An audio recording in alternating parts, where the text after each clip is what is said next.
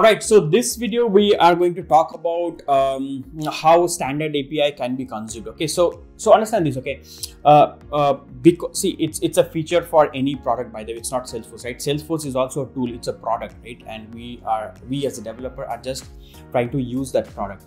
So Salesforce as a product has given for every object that we have, even if you have some custom object.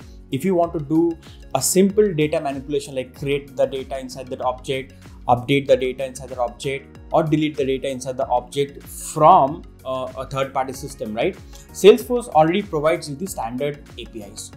Okay, so I'm going to show you in the system how you as a developer can go and find the standard API and give it back to your third-party system developers, right? Now, see why I'm telling this as a standard API, because standard API can do only create, insert, update data, and these things only, right? If you want to do a custom logic check, right? If you want to check something custom, right? Then you as a developer have to go and create a custom Salesforce REST API, right? So this is something we will go and learn after we, explore the standard API.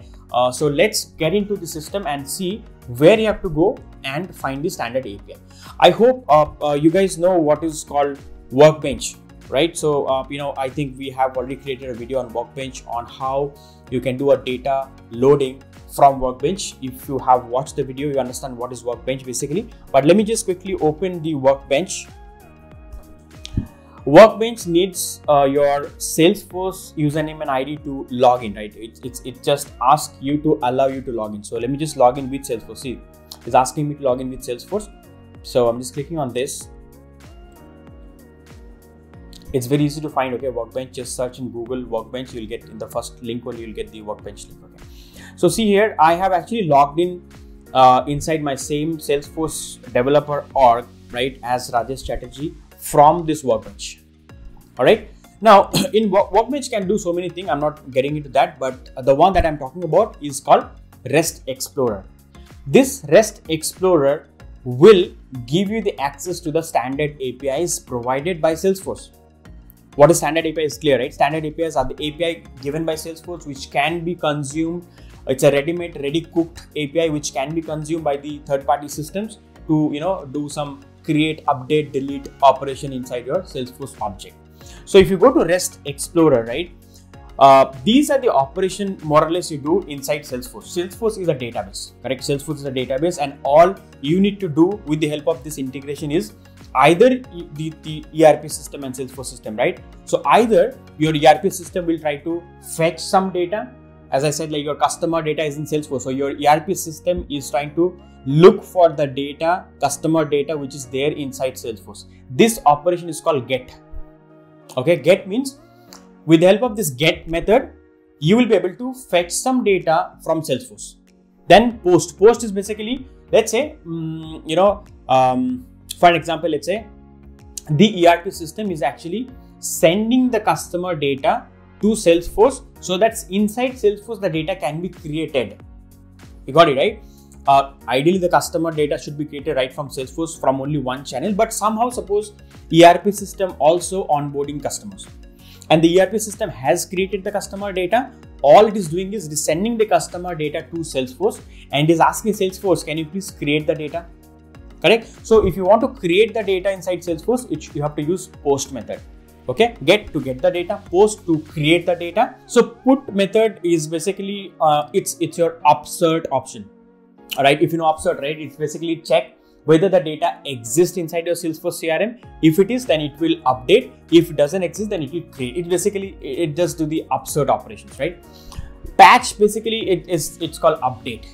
If suppose the customer data is there inside Salesforce, and that customer data is that customer address suppose is been updated from ERP, and ERP wants to send that updated data to Salesforce CRM, then in this case inside Salesforce, the API that will be exposed by Salesforce and provided to the ERP system will have this patch method.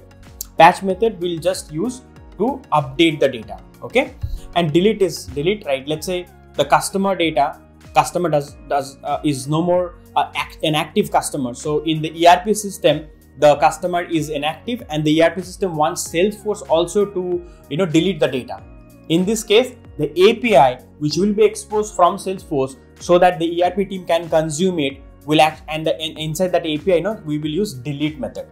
Okay, and we don't use head method much, but typically what this head method does, it's, I said that request and response. Head method will help you to just quickly go find the data from the header. Head method is basically it's typically, when you send the data request, you get a response, right? And you have to pass the response to get the data. Head method, if you use, you can get the data just from the header. Okay, it's very easy to access the data right from the header. You don't have to go and pass the entire response, right?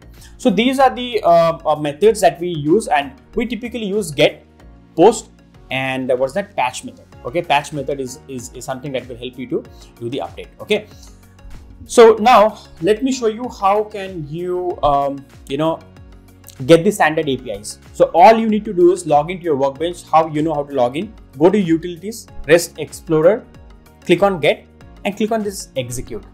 You get so many things. Ignore this. If you scroll down, in the end you get something called S-objects. You know what is X-object, right? Salesforce object.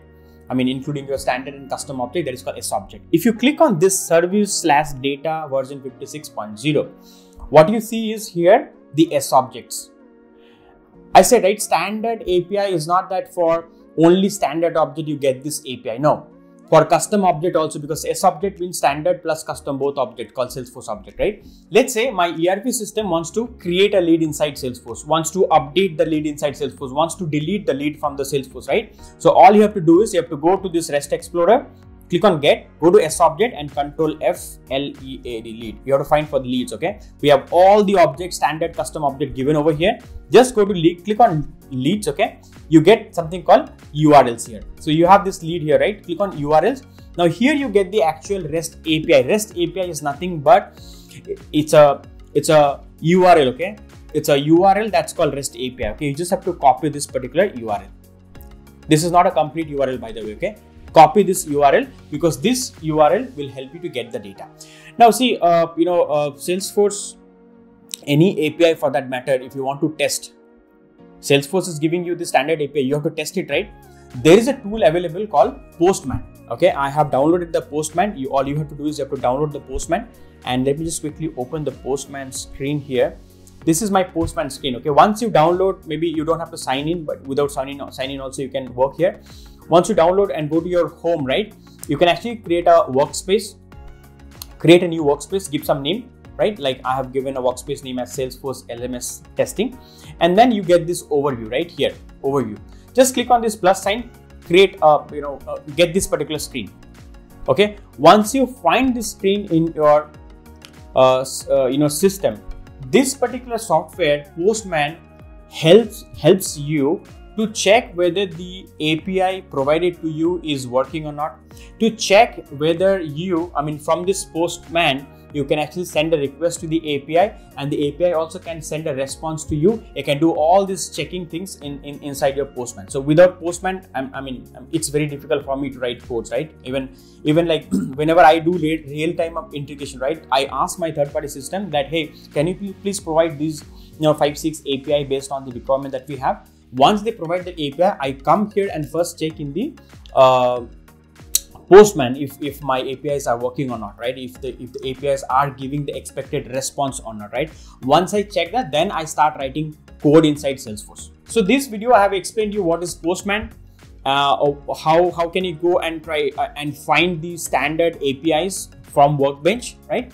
Next video, I'm going to show you how can you test that standard API, like this particular standard API that you have received. How can you go and test it inside your Postman? Okay, so see you in the next video.